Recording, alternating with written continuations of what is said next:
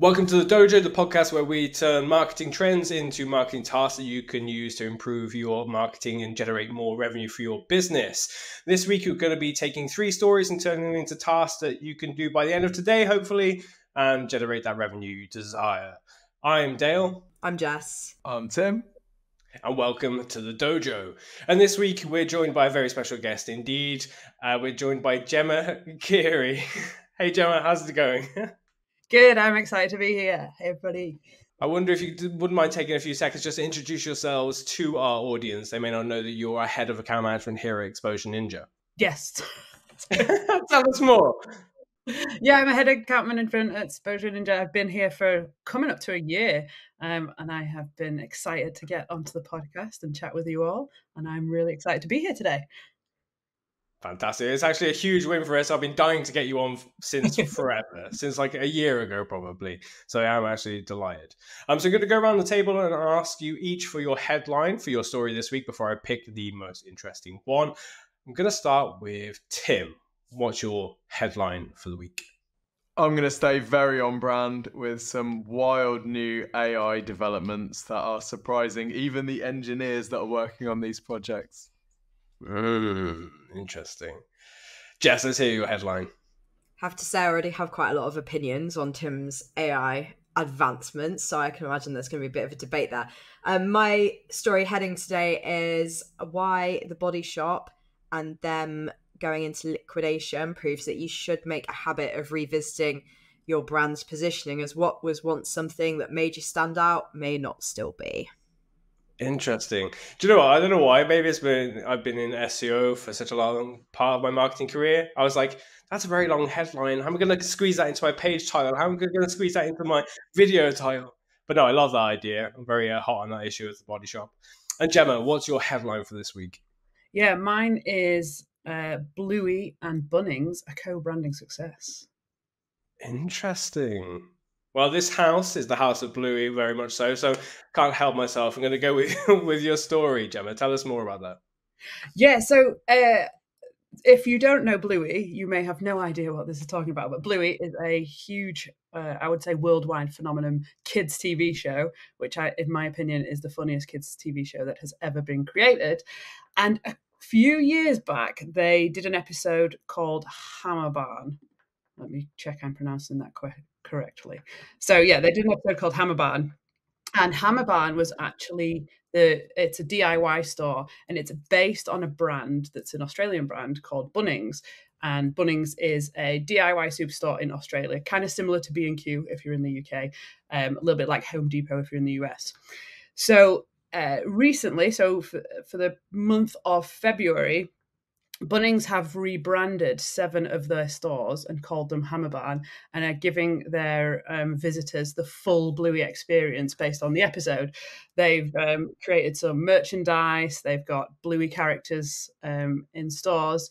And so for the whole month of February, people are visiting the stores to have this full Bluey experience. And then in their other stores, they also are still selling different Bluey merchandise in other stores. And I just think it's such a great idea that they took from that original episode that I don't think was intended for people to necessarily. I think anyone in Australia knows that it's Bunnings, it's a household brand, but it's not something that was intended originally. And I think it's just a really great example of co-branding and how a success it can be. You can open up to an additional market, and I just love it. I think it's a great idea. That's fantastic. I do like the idea that you can put in the parents, but I have a question in regards to the kids. So, this is a big thing for kids. I mean, parents love it too. I love watching Bluey with my daughter. It's fantastic. It's, as you say, it's hilarious. And I'm probably going to want to go there and take my kids. It's for the kids to enjoy. But, and again, it's putting in the parents who may never have been before. But what do you think could happen for the kids? I wonder if there's like, my mind immediately went to like Happy Meals and McDonald's. It's like, you're not just providing something, you're hooking people in, or hooking kids into the McDonald's experience for the rest of their life. Yeah, so one of the things from the episode, in the episode when Bluey and Bingo visit Hammer Barn, their dad's actually wants to buy a pizza oven. So I think that one of the things that they're doing is that you can get a slice of pizza there. The other thing is that when they go, if you go into like B&Q and there's that wall of colours, like where you can take the sample colours for. So they take those in the episode, and lots of kids have got these colours and they're using them to like decorate their rooms. So it's like this great opportunity for kids to like be creative and choose things for themselves. And the other thing that they're doing, which is quite interesting, is in the episode they also each get a garden gnome that they call their husbands. So they have a garden gnome husband that they get. And again, I think it's a great opportunity where they're now selling like Bluey type gnomes that are really popular. So kids can go in and go find their own Bluey gnome. And I think it's like they're this interactive space where kids can be like creative in what might just be essentially a boring DIY store. Oh, I love that. Tim, have you been taking your kids anywhere like similar? Have you found yourself pulled towards any businesses or brands because of your kids' enjoyment of them? Not really. Luca's sort of a vessel for me to live out my own dreams, really. So, oh no, we don't have much. We don't. To be honest, Bluey has just completely passed us by. I'm blown away by this. This is one of those collabs that you just think, how did this even come about? Like the senior leadership in Hammer Barn / Bunnings, like how did they? Oh, it just blows my mind. When it can be so difficult to get clients to sign off on a piece of writing for their website, how does something like this come together? I'm in awe of the marketing agencies that have facilitated this, for the amount of discussion that must have gone on. It's just great, really entertaining. So something that happened, so after the that initial episode was dropped, because it was so similar to Bunnings, people jokingly in Australia started referring to Bunnings as Hammer Barn. So parents were already calling it Hammer Barn. So it's become this kind of like running joke of that actually this is the name of the brand. So instead of being like, it could have gone a different way, they're like, oh, we're not going to interact with that. They've really took it and run with it and been like, this is actually a great idea and a great opportunity, and taken what has happened quite naturally and then have been like, okay, how can we actually get the most out of this? And that's this February month-long experience.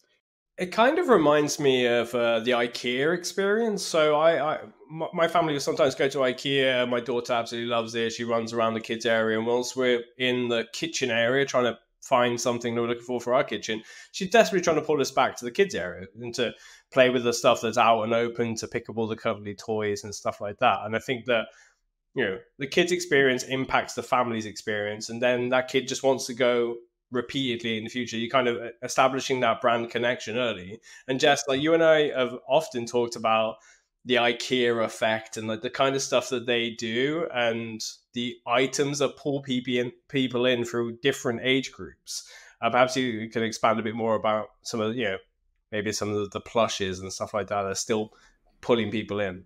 Yeah, I was going to say, I feel like, I nearly called it Hammer Barn then. The Bunnings have sort of seen an online phenomenon and really pushed into it. So, for example, with IKEA, they have this shark plush. It's massive. I have one. It's like really huge.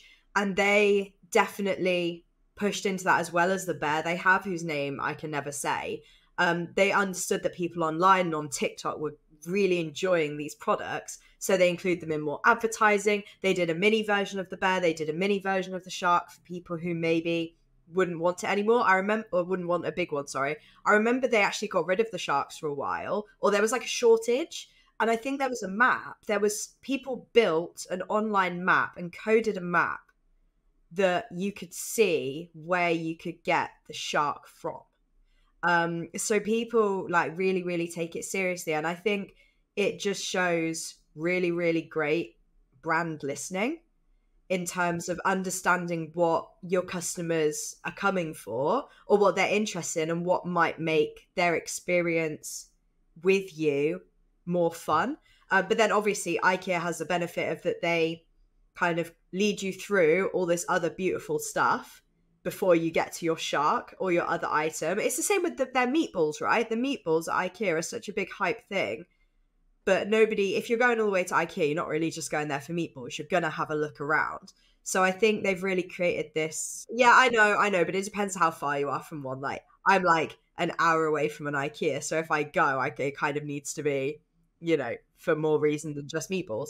But I think it's, like I said, it's really about that sort of brand listening and understanding how to move people, in IKEA's case and Bunnings' case, physically move people through your store and through your funnel, but perhaps there's other ways that you can kind of move people through your funnel, even if it's a virtual funnel or a more business related funnel, just by listening to the conversations they're having. Yeah. And I think there was an earlier point about co-branding and doing something together. There's two different audiences that might, you get that Venn diagram. There's going to be those people in the middle who you can pull in and capture, who might not necessarily have really known or would have gone to you to begin with. That even if you pull in a small amount, it's probably worth the investment of doing that co-branding venture together to get the kind of the long-term value from the people that you pull into your store or into whatever it is that you're doing. So yeah, big proponents of co-branding for sure over here at the Exposure Ninja. Tim also made a point which I thought was really interesting about how thinking about all the red tape essentially of getting this over the line. And I did some research a while ago about the success of Bluey and why it has been so successful globally. And one of the reasons is that they took the risk in terms of they could have kept the distribution company or the production company could have kept Bluey to themselves and just distributed it all themselves, but they thought, actually, what's better for this if we want to reach the most people? Yes, we're going to dilute our pot a bit, but we'd rather put it out to, I think it's CBeebies, Disney, all these different channels. And actually what's happened is by taking that risk, they've had this huge success. Like if they would have just kept it to themselves, they probably would have made a fraction of the money because it wouldn't have had the global reach. So I did think that was really interesting. I think there's definitely a conversation to be had there about taking risks and understanding that sometimes you have to do these things.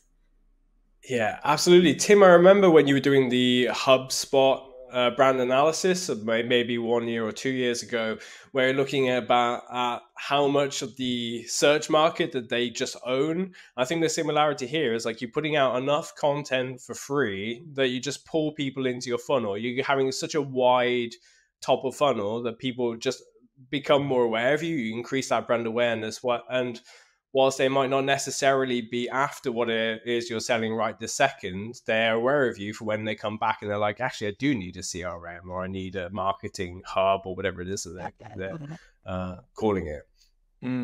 Yeah, I guess it's really top of funnel, isn't it? You're getting literally kids hoping that in 18 years they have some sort of warm, fuzzy feelings about the DIY store. But, kids have no buying power anyway. So it's really the parents that they're targeting here. I guess it's, last year we saw Barbie, didn't we? And they had something like 30 brand collabs. And maybe this is, the next phase. These brand collaborations, we're just going to see brands becoming more and more brave and adventurous in the types of collaborations that they have. I bet the team who are writing that season 2, episode 2 of Bluey had no idea that, like, down the line, they'd be collaborating with the inspiration for that show. It's just wild. I think what's really clever about it is that there's so much research done online these days. People purchase online. We're very aware of that. And what they've tried to do is, if you're searching for, I don't know, you need a plug socket and you need a new socket or something DIY related, if a lot of people just pick the first thing they come to, or they don't do a huge amount of research for these small products, what they're doing really successfully is saying, hey, actually come into store, here's an opportunity for you to bring the whole family. And so all those products that may have just been online purchases to the first ad that comes up in Google or whoever's top of the organic rankings, they're pulling people in and actually getting those in-store purchases. So I'd be really intrigued to see what impact that's had on their sales and their revenue just in this month-long period. But yeah, I think it's really clever. Yeah, super smart. I'm going to take us on to the next story. So we got a choice between Tim talking about AI and SGE and all things fun like that, and Jess's story about Body Shop. I think I'm going to pick Tim's story. So tell us a little bit more about the latest goings on in AI. Okay, so I think there's really 3 stories about AI in the last week that have been pretty huge. So most people will have seen OpenAI's new text-to-video tool, Sora. And if you haven't seen it, basically with a small amount of text prompting, this thing can produce a pretty incredible high-definition very realistic, very lifelike video, up to I think 60 seconds long, maybe slightly longer. And it's really great. And obviously there's loads of implications here for video companies and video producers and video editors. There are some incredible shots of like a sort of a drone shot over a US town during the gold mine era. And you've got to think about what it would have taken to produce that shot in the real world. They would have had to build a set. There would have been, catering. There would have been logistics around building the set. You would have had teams of camera people and editors and all this actors and people, just a huge amount of work. And now you can do this with a text prompt. So on one part, there's like, oh, that's super interesting and it's massively disruptive. And, we don't really know the full implications of what this is going to mean. For me, though, the most impressive thing about Sora has been that it's got kind of emergent behaviors that appear to model real world sort of physics, really. So, Pixar spent about a decade learning to model what hair looked like so they could have super realistic hair in their films. And Sora has basically learned how to do hair. And it wasn't programmed by someone. It's just ingested enough video content that it's got this sort of capability. So that's amazing. And that actually masked another AI announcement, which is also potentially shocking, really, in some ways, which is Google's Gemini 1.5 Pro. So this is the latest generation of Google's Gemini large language model. They haven't released it. They've just released a research paper about it. But the interesting thing about Gemini 1.5 Pro is it has a super long context window. So for those who aren't total AI geeks, I think, Gemma, you might be in that category. The context window is the amount of information that you feed the large language model in order to get the output. So AI models and AI tools started off with fairly short context windows, maybe a few thousand tokens. So you could give it a few thousand words and it would give you an output. And then some companies started really pushing the boundaries. I think Claude had a 128,000 token context window, which basically meant you could feed Claude an entire book. It could read the book and then answer your questions about it. Gemini 1.5 Pro, they wanted to really push this and they got it up to 10 million token context window, which means you could not only feed it one book, you could feed it an entire corpus of books. You could feed it huge amounts of information. And this really sort of transforms the capability of the model because, say, you wanted to have a chat bot that you could use for customer service. Well, in every interaction with a user, potentially, you could have the chat bot sort of scrub through the entire history of all previous chats so it can have a lot more information, a lot more data to work from. That's sort of part of it. But I think the other part of it was that actually the researchers were surprised by the capabilities that Gemini 1.5 Pro had, in particular that it got actually more accurate the more data you fed it, which is the opposite behavior to what we're observing with other AIs. And that, for me, is the story of the week. It's that the researchers and the engineers working on this project are publicly expressing surprise at their capabilities. And I think that has all sorts of implications for humanity, of course, because we are building tools and we're playing with tools that we don't know what they can do. And when they're more capable than we realize, we go, oh, that's interesting. Let's, release it or let's continue testing it. So yeah, for me, this is approaching the point where I'm becoming a little bit scared, I guess. And this is an unusual feeling for me with AI. But for marketers, I think the scale of the disruption that is coming and the scale of the mess that this is going to cause to the world as we know it is quite difficult to fathom.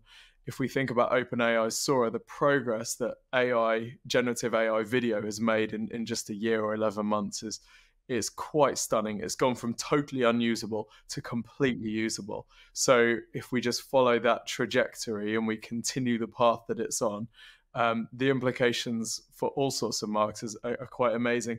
Then, of course, there was news that OpenAI is working on a web search product, so sort of a more direct competitor to Google. Of course, we don't know what this is going to look like. There's rumors that it's going to be using Bing, so there's going to be limitations in quality there. But even so, the fact that OpenAI is going to be working on a search product is just massive for marketing. So I don't know what the takeaways are here other than we've just got to be ready. if we thought that AI was done with ChatGPT, then geez, it's just getting started. Yeah, it's fascinating because I thought just the other day that we're in like growth steps, that we've had a huge one with AI, and there's going to be a kind of chill period with small little changes, 1.1, 1.2, 1.3.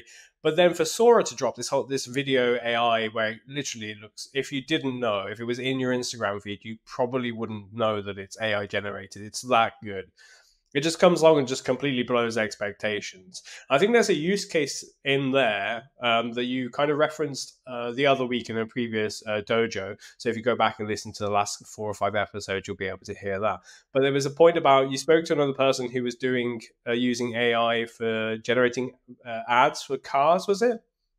Now, one of the like Sora's videos is a car traveling through the forest. Imagine if you could drop your client's car, if you're in manufacturing, into that space. You could generate so many ads that way. Yeah, I think one of the challenges that all of these models have is what that company had sort of tried to solve, which is, how do I put, this phone into a Sora video? At the moment, Sora is very good if you just want to say, like, create a video of someone on a phone at the top of a mountain. Yes, it can do that. But is it going to be the right person and the right phone and the right mountain? It's not so good at that. So it's good at coming up with some original concept, but continuity, and let's say that you wanted to shoot a car commercial and you wanted 5 different shots of the car in different scenarios. That's going to be more difficult. I think that's the next challenge. But it's, I think we're a good chunk of the way there, and this is something that I think, seeing the amount of resource, both money and brain power that went into generative AI in sort of late 2022 and 2023, we're now starting to see the products of that.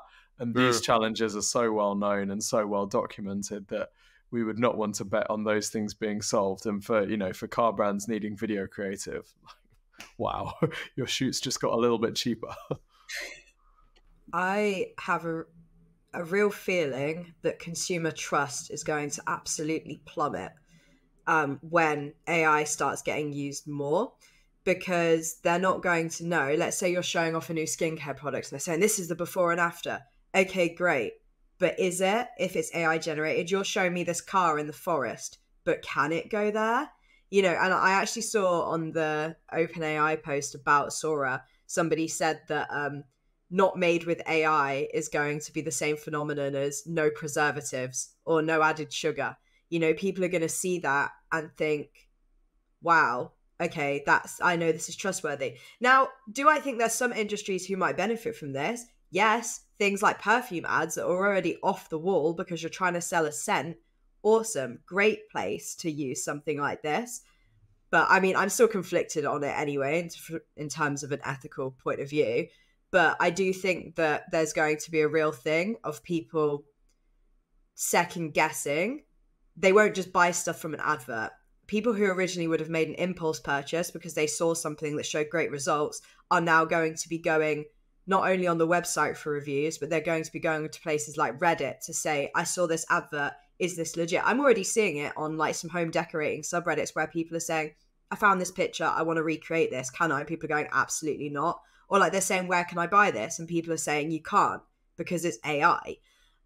So I do think there's going to be, if you're going to use AI on your advertising, you really need to tread carefully and think about if it's going to mess with your consumer trust and actually if it will save you time and money in the long run to do things traditionally, because I think that could potentially be a better way forward for you.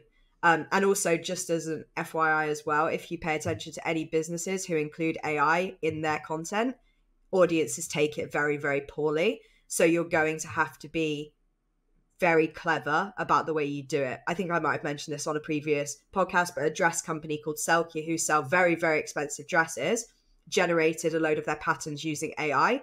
And the sentiment in the comments was very, very poor, to the point they had to start turning comments off because every post was people saying, you're charging me £600 for a dress that you haven't even put the time in to create the designs for. What am I paying for?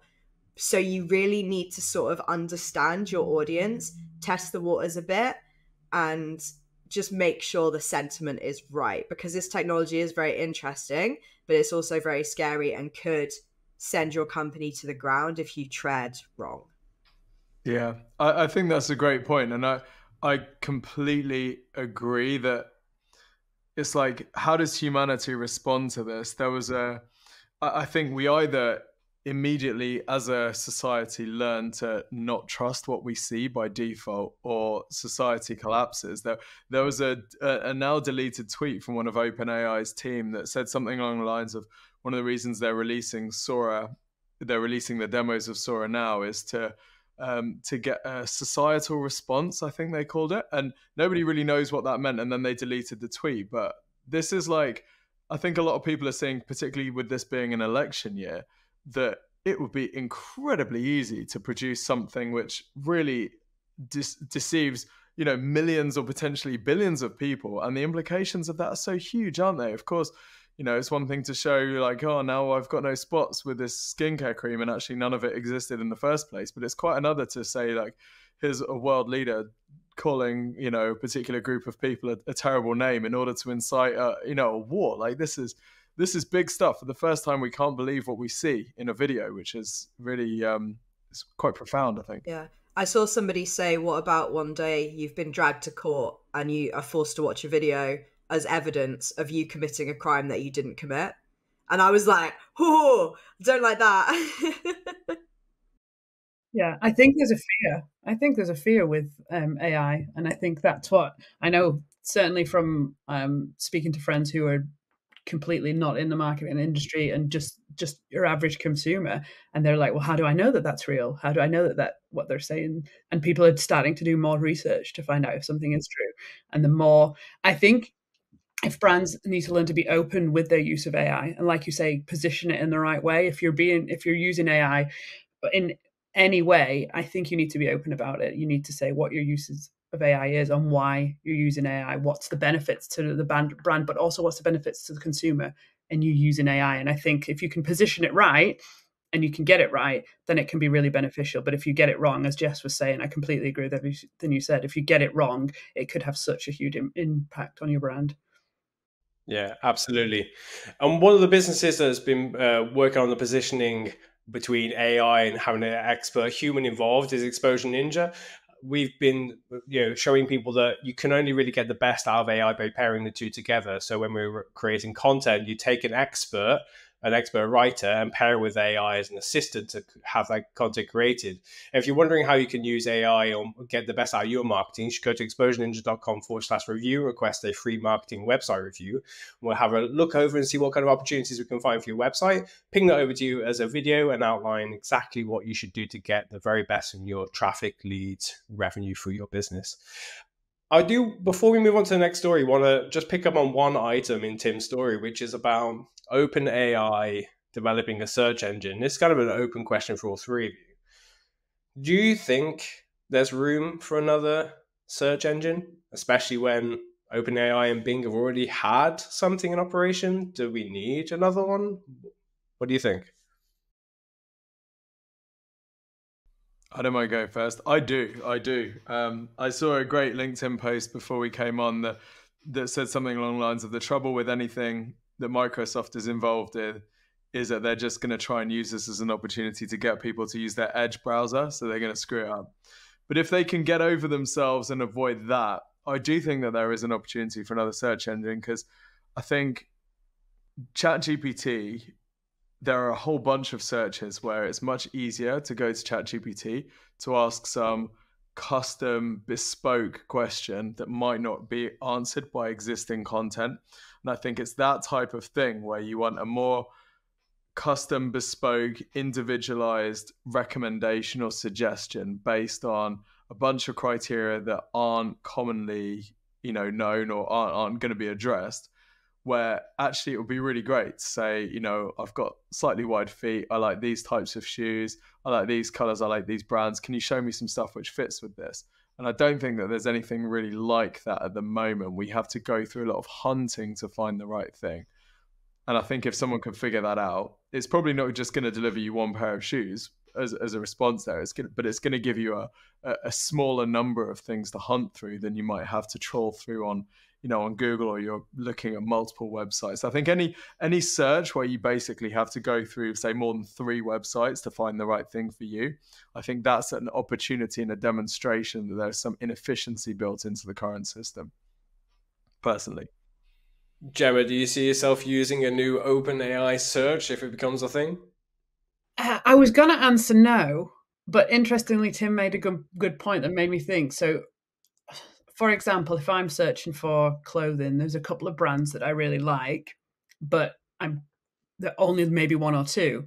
And sometimes the way I go about my research is go onto their websites and then see what I get retargeted on Instagram, what are similar.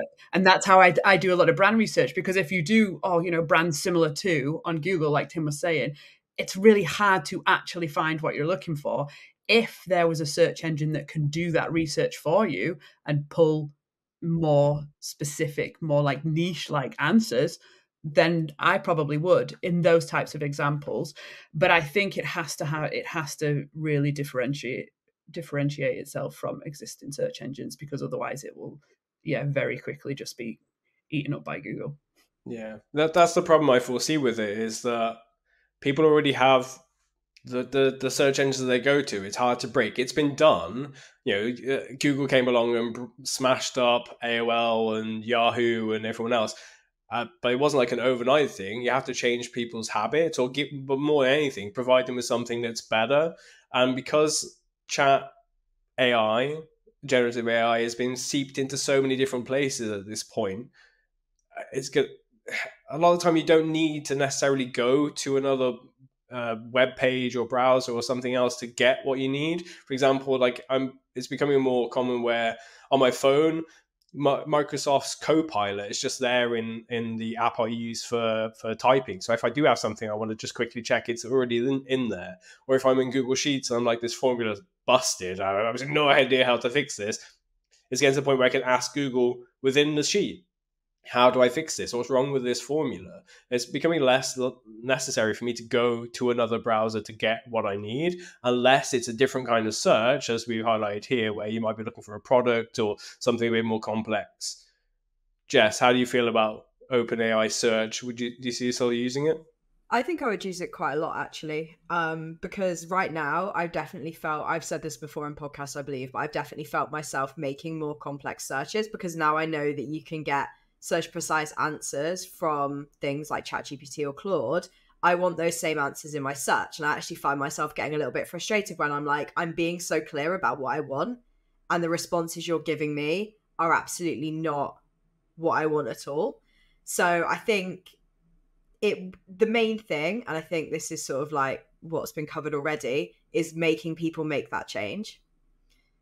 And for it to be successful, you kind of have to encourage people. You have to teach them that this is a better way, and that they'll get better results. And whether people want to change what they do is a whole other story. Yeah. It just was it last week or the week before when we recorded, they were talking about circle to search on mobile phones.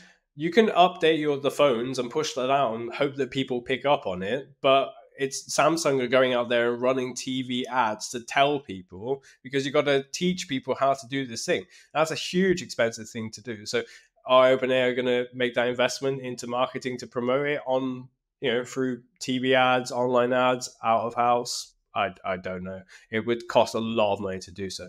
But before this becomes a 2-hour podcast, I'm going to move us on to the third story, which, Jess, was yours about the Body Shop. Tell us more.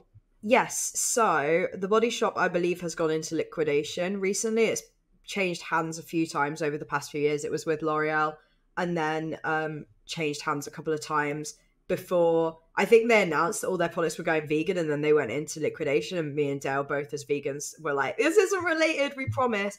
And realistically, based on the Body Shop's positioning, they should have been vegan a significant amount of time ago. But what I really noticed about this whole situation, because you might be like, what's that got to do with marketing? But they were a real trailblazer that stood out for a long time. They were the only company that did what they did. They were really the only, it felt like anyway, the only loud company that were doing a lot of eco stuff in the mainstream, that you could actually go into a shop and you didn't have to go into a sort of a little eco shop in your town. You could go to the body shop and get products that you would like. But then consumers as a whole, well, I'd like to say that we became more environmentally and ethically conscious. I mean, you still see people doing £600 Shein haul. But I think as a whole, people would rather buy eco-friendly, environmentally friendly, ethical products, right? And then it sort of started becoming, I would say, the standard. And now a lot of competitors are offering pretty much the same thing for a lower price. Like you can go to Superdrug and get cruelty-free products. And there's also the whole thing as well of if you're a L'Oreal owned company, are you really cruelty-free because you're owned by a company that tests animals? But anyway, another thing about sort of losing sight of positioning and maybe focusing too much on the money. But what that kind of led to is, other than its legacy, not much about the Body Shop really stood out these days. I have not really heard anybody talking about it at all. I went on their website and saw they have like TikTok made me buy it, but it just felt really out of place. And I previously have spent a lot of time on TikTok, and not once have I seen a Body Shop product being recommended, nor have I seen any of my 3 younger sisters saying, oh, I need to get this from the Body Shop. Like, they're not interested in that. And I think it's just a real lesson about how lots of things in marketing are just not set and forget. Like, yes, you've done fantastic keyword research and you're ranking really highly for all these keywords. Great. You might not be in, you know, a month, because somebody else might catch up to you. So you can't just do these things and expect them to stick. And I think that's the same thing with the Body Shop. They really haven't done anything to kind of make them more exciting again, or make them more interesting again, you know, make them relevant. And so it doesn't really surprise me. They also did other things like doing like multi-level marketing schemes and all this kind of stuff that just really doesn't necessarily fit with their ethical branding. And I think they just really got very lost, in my opinion. And I'd love to know if anybody else has any thoughts on this, because this might just be my opinion based on what I've looked at online. And, you know, Dale, I saw you make a couple of faces during this conversation, sort of when I hit on some points. So I'm not sure if you have any thoughts on their positioning, or whether what my assumptions are correct. No, I was actually just thinking about another brand and how you can alienate your audience by the company changing hands. So, for example, Oakley a couple of years ago was bought by a huge conglomerate, just buys companies called Blackstone Inc. or something like that. And they just go around and buy companies. And that turned a lot of people off, like huge amounts of their audience away from the product, and they navigate to others like minor figures and what have you. I do recall when the Body Shop was sold to L'Oreal mid-2000s, I would guess, or 2010s, people were kind of like really put off by that. And I don't know if they've lost some of their brand affection from people, and people have never really come back, even though I know that the Body Shop have done great things in terms of they acquired, they became a certified B Corporation, which is fantastic. That's a huge positive. And they've, you know, made changes to their products and what have you. I just don't know if they've done enough to bring those people in. And on your point, have they done enough to bring the next generation of people in by meeting them where they're hanging out? Like, are they? I really can't say. Like, are they super active on TikTok or Instagram or anywhere else? Are there other brands that are filling that gap instead? We've got influencer-led brands that we've talked about in the past as well. They're filling that gap too. There's Lush, which, you know, they fill they have a big corner of the market in terms of good ethics and things like that. Like, I don't know whether the Body Shop really fits into that anymore, and perhaps that's part of the problem. Interesting points, because I am actually a Body Shop consumer. Have been for. I have got a face cream from them since I was like 16 or 17, and it worked, and I've never changed. But interestingly, I've never bought anything else from there. So I would have been a great opportunity to buy additional products. I just stuck with one product. And I think part of that is that there's no marketing. Like, I've been on their email list. I don't remember the last time I had an email, just because I had a loyalty card. So I'm not convinced that they have kept up. And like Jess described them, they were a trailblazer in the 80s and 90s. And it's almost like they were a trailblazer. They were so far ahead of the game. It almost feels like they just kind of got a little bit complacent. That may not be the case, but it feels a little bit like that. And there's so much more competition these days, and they haven't kept up. And I think they that's obvious. I mean, I can't remember the last time I saw an advert for the Body Shop. I can't remember the last time I received an email from the Body Shop.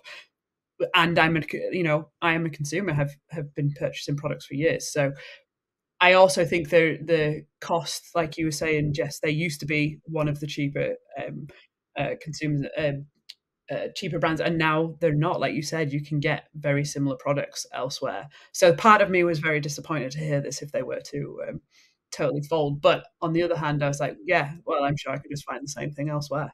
So they've only kept me out of my own laziness than actually than doing a good job of marketing. My kind of observation with it is they kind of fell into the same category as like companies like Thorntons that used to be nationwide across the UK. They used to have like a big high street presence, but then became known as the occasion shop.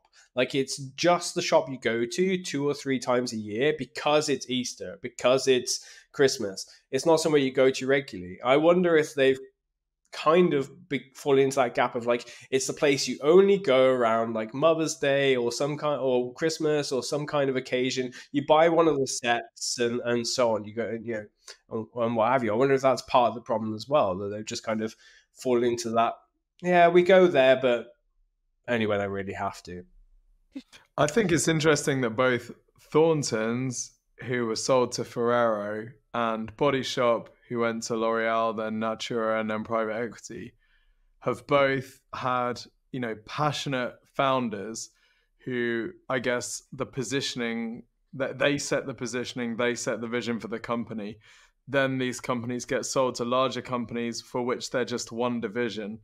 And that sort of positioning, and I think any of us who remember Thornton's stores would remember it was a real treat. Like Thornton's was a big deal. And now it's just like, it's almost like it's just become another business unit, right, of a larger group. And they're just like, oh yeah, we'll just, this is basically IP that we can license. And it's much more of a commoditized, we just need a name to slap at the top of this, this generic product.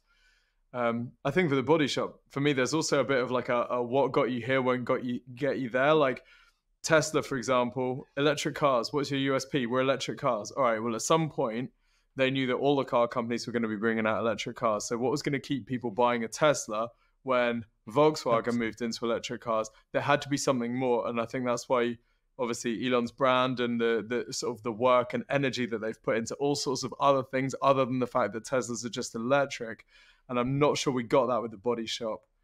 USP, it isn't a USP forever. As soon as the USP becomes table stakes for a certain type of consumer, you need to be the next level ahead. You need to be continually pushing forward. I guess like Patagonia, I just got an ad for Patagonia who are trying to stop salmon farming in Iceland, right?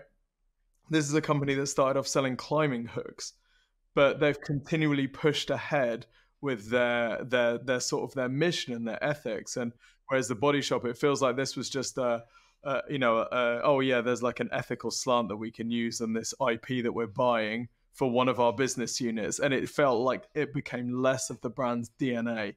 And once that's gone, then, what have you got? You've just got a brand that some people feel somewhat familiar with. And some people like Gemma just can't be bothered to find the next product to buy. I think there's definitely something to be said about like complacency and success, because when you sort of started talking about Tesla, it's really interesting to me because I was a real Tesla fan. I don't like Elon, but I really like Tesla. And then it felt like they became complacent at the top. And then I was seeing, people are leaving getting their car from the factory, and halfway down the motorway, this roof's falling off. Or they're getting into the car and the doors are cutting them frequently because the finishing isn't being done. They're spending all this money on the car and the seals aren't done correctly, And immediately I was like, well, why would I buy from this company? It's the same. I used to love buying from Superdry. And I remember I bought some trainers from there. They lasted me for 3 years. I thought, right, I'm going to go back. They lasted me 2 weeks. And I was like, why would I buy from you again? And it's that kind of thing that I think if you want to cut corners, like for instance, Body Shop, when they were bought by L'Oreal, maybe L'Oreal should have thought to themselves, right, maybe instead of having stores, we go into department stores, or we have a body shop stand in Boots, for example? Because I think if I was going to Boots and I wanted a bit more of a high-end experience, because I always used to see Body Shop as a more expensive option, I would maybe go and look at that. And it's the same as Thornton's, right? Like if I'm looking for a present for someone in the supermarket, I'm more likely to go for like Thornton's or Lindt or one of those chocolates that feels a little bit more fancy. So maybe they should have taken the opportunity that came with being part of a big conglomerate to use those connections to think, okay, actually, our best bet is to now move into a different space and reach a different audience, the audience who aren't coming to our store specifically to shop. I mean, this is kind of going into a much wider marketing conversation and totally focusing on positioning and digital marketing anymore. But yeah, the moral of my story is check your positioning and don't get complacent. Yeah, and I think if you're buying a smaller company, recognize what you're buying and why people buy into that, and don't screw that up. I think Coca-Cola buying Innocent is a decent example where they've actually fundamentally kept the proposition pretty similar. They haven't just, treated this as like a mass market product. And yeah, they can get you into McDonald's. You couldn't have done that yourself, but fundamentally Innocent is basically still the Innocent that it always has been. So it can work. It's just it's difficult. It's not as easy as it looks, I think. No, that's definitely not. Are they someone who's failed on the transition from being a high street store and haven't transitioned to the digital marketing space well enough? Yeah, that's a really fair point. Maybe it's worth us doing a bit of a deep dive at some point into the Body Shop. I just want to point out as well that whilst it may look like we're trying to kind of feast on the remains of what is the Body Shop, I imagine the marketing team, has done phenomenal work. It's just that we haven't really experienced it. Perhaps we don't fall into the target audience, into the market. But well, at least Gemma is. But Gemma hasn't expanded from there. So again, it's all observational. I imagine they've done great work, but it's not quite.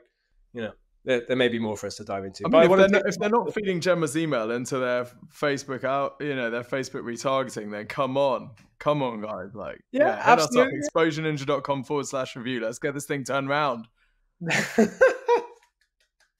Love that. Cool. I do want to pick a story to turn into tasks. The entire point of this, the Dojo podcast series, is that we get something that people can do at the end of today.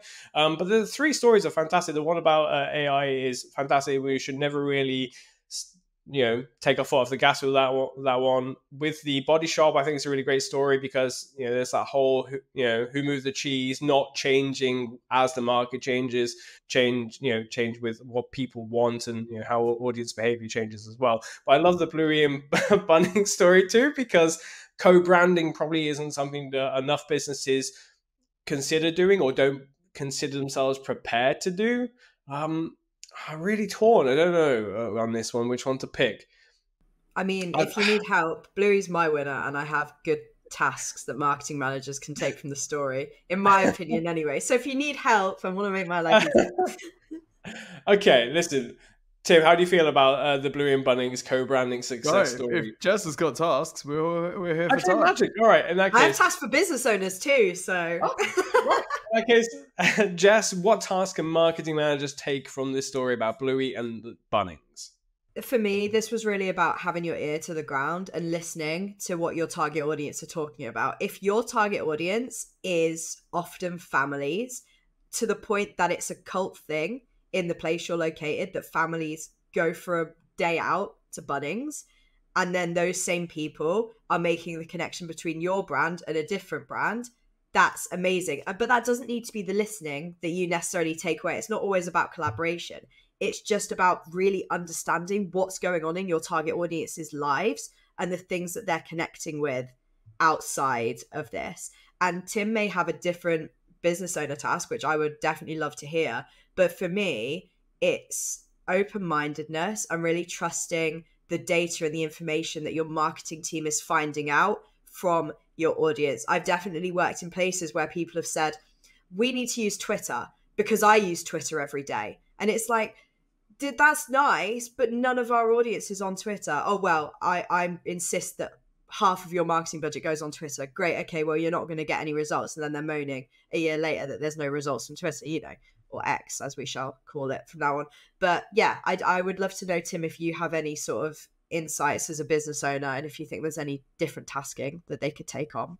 Not really. I think you nailed it with, we live in a world where it's so much easier to say no to things and say yes, and to be brave and let your marketing team do wild things, whether you're like, Ryanair signing off on a TikTok strategy, Duolingo signing off on a TikTok strategy, or Hammerfest or whatever the barn thing is called, saying, yes, go on, let's get some kids' toys in these stores. Like, the credit to the business leaders that are able to just trust their marketing teams and get out the way and say yes, and trust that you'll figure out any downstream damage to this.